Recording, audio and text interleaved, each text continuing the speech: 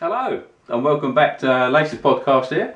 I'll apologise first, it's been a long time, but I've been pushing hard on Gods of War, which leads me into my first question here, which people have been kind enough to send in.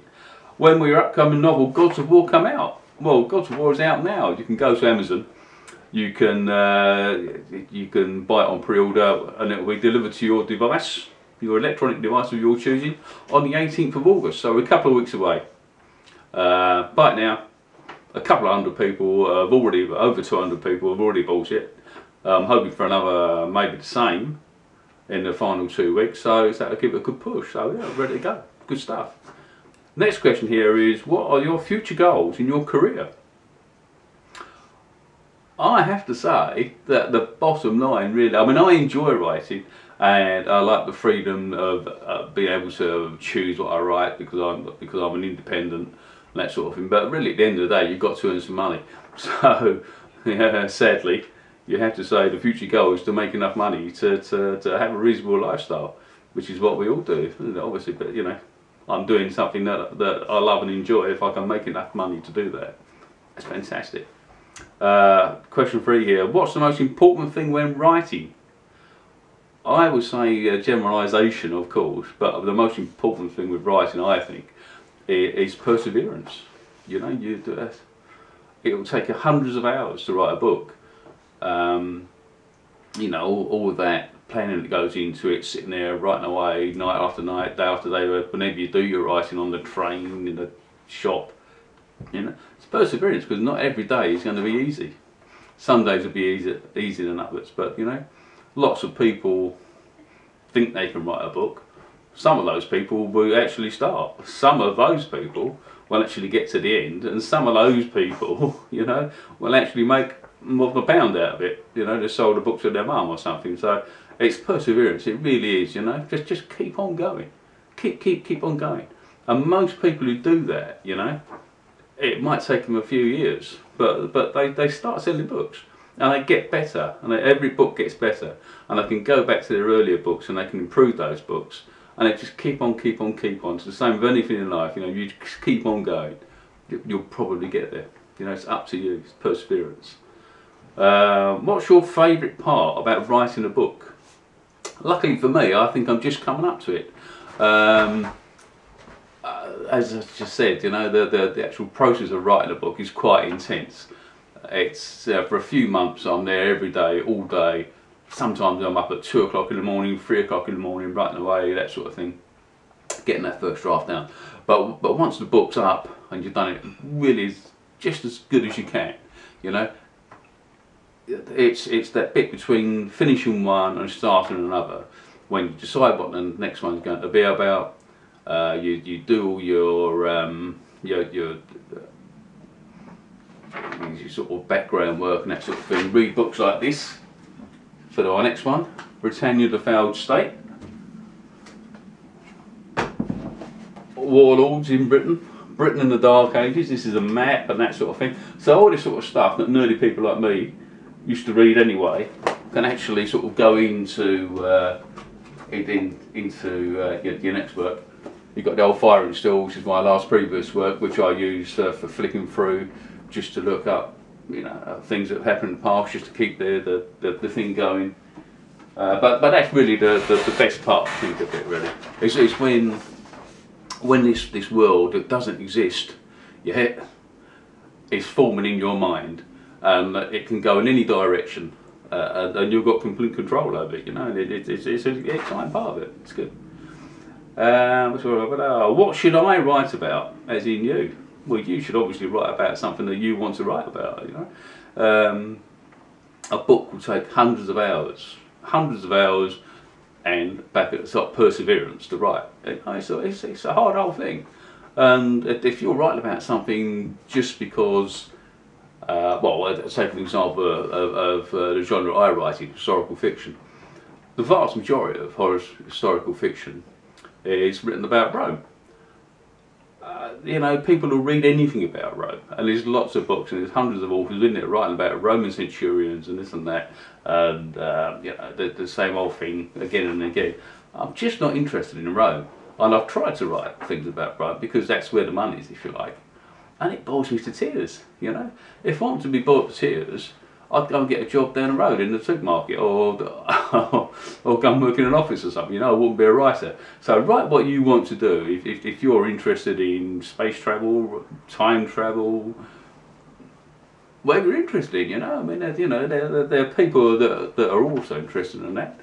And it's the same. It's the old saying, really, isn't it? You know, if you're doing something you love, you'll never work a day in your life. So that's what you should do. You should write about what you want to do yourself. You know, what you're interested in. What were the early influences on your writing, and how do they manifest in your work?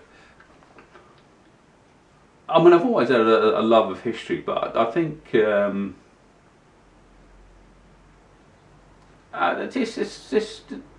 mean, obviously, you know, I've read the usual, the Ben Kanes and the Harry Sidebottom's world and that sort of thing, and they do influence what you write. Obviously, you know, you learn to structure your book.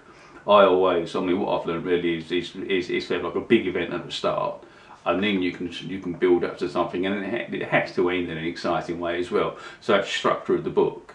Again, that will change with different genres, but I mean, that's something that definitely works with his feet. But yeah, that's what I'd say, you know, an influence, and that would be how it influenced my own books. How does writing change the writer? The process of writing change the writer. Very good. You know what, I think in a way it takes you out of society. You know, because you've got all these ideas and things going on in your head all the time. You're no longer in the mainstream of people going to work, coming home, sitting in front of the TV, watching the Olympics, going to work talking about football, that sort of thing. You know, the things that society puts there to keep your mind occupied, or you know, not thinking, maybe. You know, to keep a leash on you all. When you're a writer, you don't have that. You know, because even if you very quickly lose the ability to watch TV programs, because they keep repeating the same thing again and again. And then, like, every 15 minutes you get adverts on, and it's like the same 3 or 4 adverts about some washing powder and things. You think, my God, you know, shoot me. You've got so much stuff going on in your own head that it just seems flippant. Yeah. But that, I think, it does change you as a writer. It does. You've got to be comfortable in your own mind. A thoughtful person who sits there thinking. I mean, you'll take things from outside. You'll take other influences, obviously, but it won't be the mainstream things. It won't be talking about football all the time. It won't be, I don't know, watching some soap or something. You know, you're more of an individual. Right, change as a writer. What books have fortified you as a writer? I think I think I'd have to go back to what are called the Icelandic sagas. There's a large series of these sagas that were written in Iceland in about sort of 12, 13, 1400s. They were finally written down, but they pretty much all deal with the time around the settlement of Iceland, which was around the year 900, sort of about 30, 40 years either side of 900. And they're about normal families and how they settled there in a hostile climate, but also all the sorts of things that you know from your own family, of, you know, errant children and you know, murderous uncles and God knows what, you know, and you realise that these things have gone on forever. You know, you recognise characters and that sort of thing, you know, from someone hundreds of years ago. It was written down hundreds of years ago after these things happened, and it's now hundreds of years again in the future. So yeah, that's something that's interested me and you know, sort of driven me on as a writer, really. The next one is, how do you use social media to promote your writing? Well, everyone uses social media now. In a way, it's less use because it's so popular now. Strangely, it's less use of a writer, because there are thousands and thousands of writers all flooding the internet with tweets and God knows what, buy my book and this and that. So I do a reasonable amount. Everyone does. Everything I do, I try to put my webpage on, the link back to my webpage. So if anyone sort of clicks on cliffordbay.com, they'll come back to my webpage where I can actually they can actually see my books and they can read what I've written and things about me more than just a few words on a tweet and that sort of thing. But I think that there is so much social media now that you've got to link back to, in my case, a website, and your website is the best place to take people. So yeah, I don't think social media as such is such a great thing. It's a tool to get people, if you like, to steer people, to guide people to somewhere which is better. So yes, I do a reasonable amount. It's not worth spending too much time on, because that's time, you've only got so much time. You want to be writing during that time, you know, that's what people want to read your books. They don't want to read your tweet saying, I've got a 5-star review, I'm so fantastic, because there's 1,000 people every minute doing that. So that's the limit of social media for me. When you hear from your readers, what do they usually say? Give up, don't do it anymore. I don't know that. Luckily, I've pretty much always it's been positive. I get some great reviews and then some really nice things said to me. Sometimes I get some things that aren't so great, and that's just the way things are. But you expect that. But no, they generally say that they enjoy my stories. It's you know, and they want me to read more, and they're going to go and read some more books. That's fantastic. Thank you. If you're one of those, thank you very much. It's appreciated. Describe your writing style in 10 words or less. Alright, here we go. My writing style in 10 words or less are well researched historical fiction, action packed. Well, that'll do. That's less than 10. Action packed, well researched historical fiction, or normally with a little bit of the old gods chucked in there as well. It's a little bit more than 10, but you have to bring a bit out there. Right. How do you keep from resenting your duties and every human's sleeping requirement when they have to stop writing and take care of them? I think that's what it means there, is, you know, how do you stop resenting having to do other things other than writing? Well, yeah, you know, you just do. It's part of being a well-rounded individual, if you like. I have to say that although sometimes I do write in the night and I do write during the day, it's very draining. I find it very draining mentally.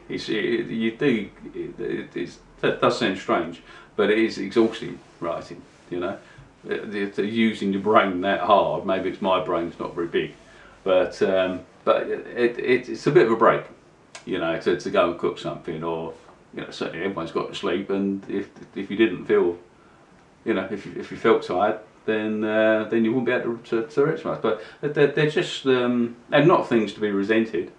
It's just part of being life. You know, you can't do one thing for your whole life. You be a one-dimensional character, so there's no resentment there at all. What technology do you use for writing?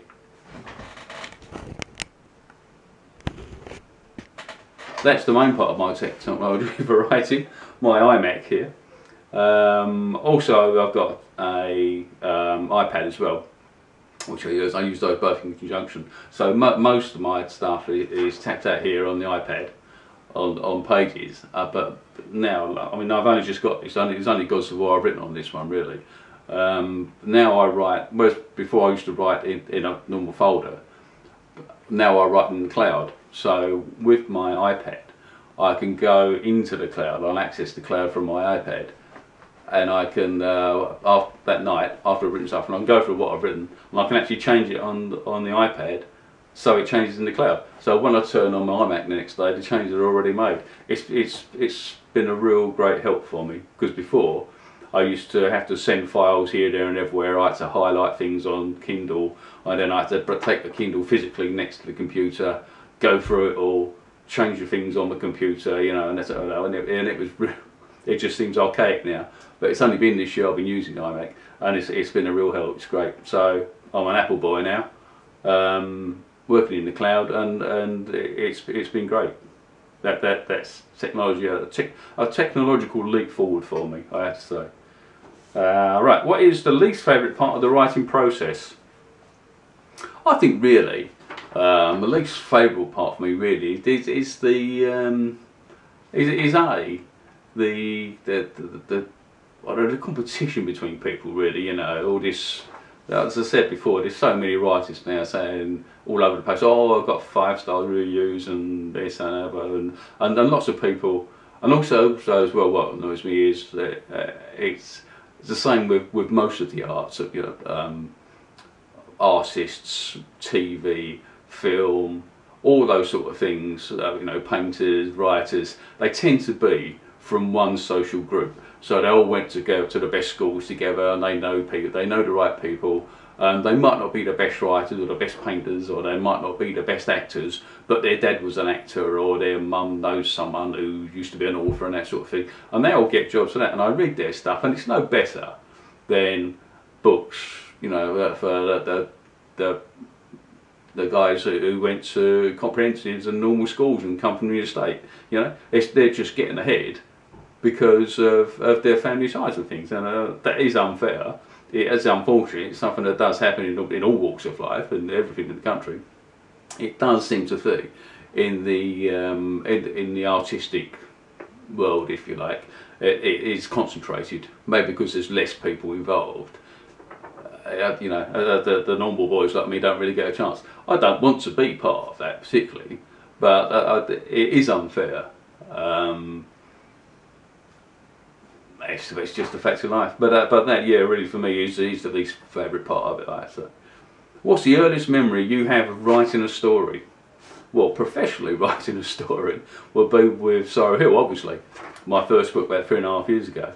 My memory of that really is, apart from the fact that suddenly think, well, actually, you know, I've written 3 chapters here. In fact, I remember once saying, I've saying to people, I've written 8,000 words. Like, oh, hey, 8,000 words. You know, I mean, that's what, a couple of chapters. So, but I mean, at the time we didn't have much money, and it was a freezing cold winter, and sitting in my bedroom on a bed box with a wobbly old, little wobbly plastic camping table with my laptop on it, trying to write, and every now and then putting gloves on or put my hands underneath my armpits. You know, it's like something out of a film, but just to warm my hands up a bit so that I could write on. I mean, that's the earliest memory really of professional writing.